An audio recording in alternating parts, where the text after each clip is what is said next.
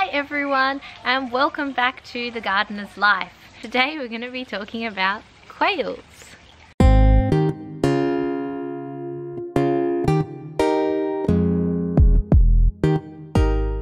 So quails are ground-dwelling birds, and they're commonly kept for their eggs.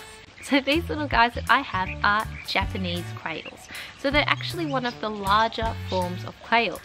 And actually the smallest forms of quails is just about this big as an adult.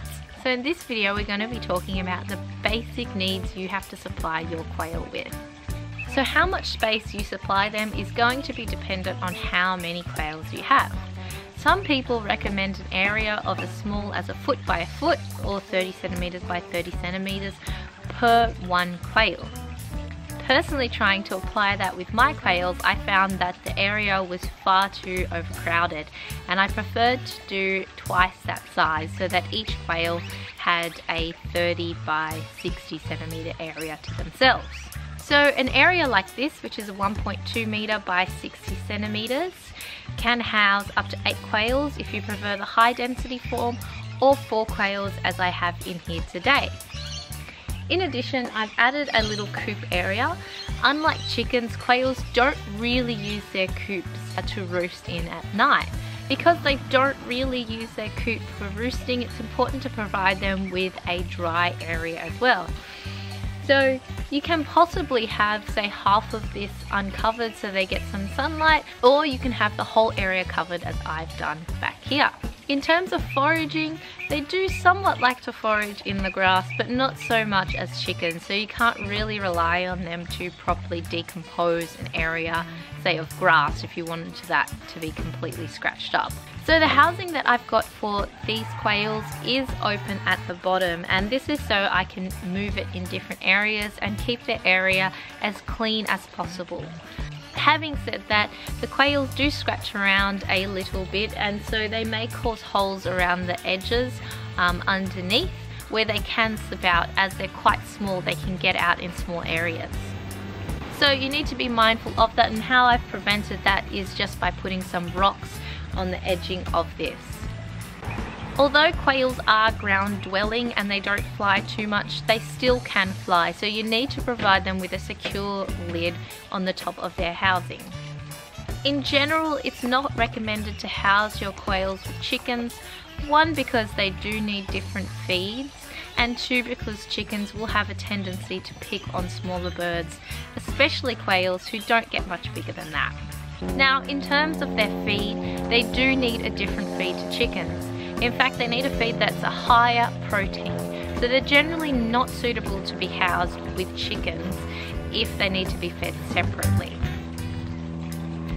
It's really important with quails that you provide them with the right food, as deficiencies in protein can lead them to peck their own feathers or the feathers of their friends.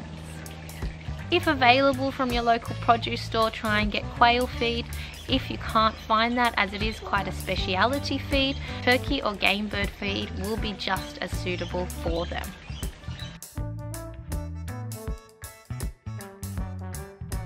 Similar to chickens, you start them off with a crumble and then you work your way up to the full grain size. Once they start egg laying, you also need to provide them with some additional calcium.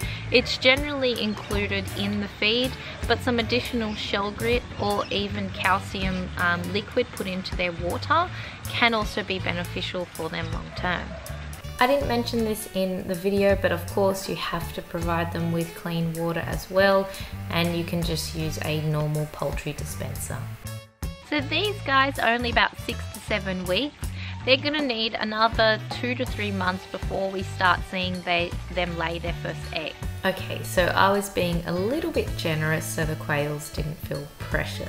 The Department of Primary Industries actually states that Japanese quails can come into lay from 50 days of age, which puts them at about 7 weeks.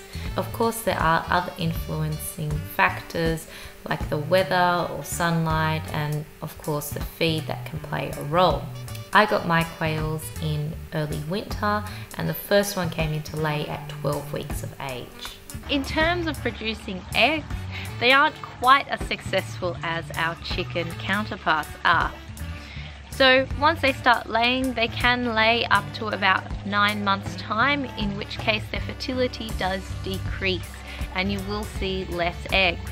So on average, you could expect in the first year to get about 200 eggs and slowly decline from there. Worming is as you would any other chickens. There's not too many specialty quail wormers out, but a general bird wormer that is inclusive of quails generally has an active ingredient of lemavasol.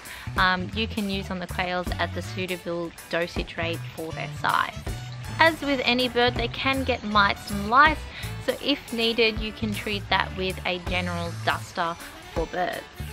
As with any bird, you need to provide them with sunlight, but also be aware if the heat conditions get too high, and heat stroke can put them at risk.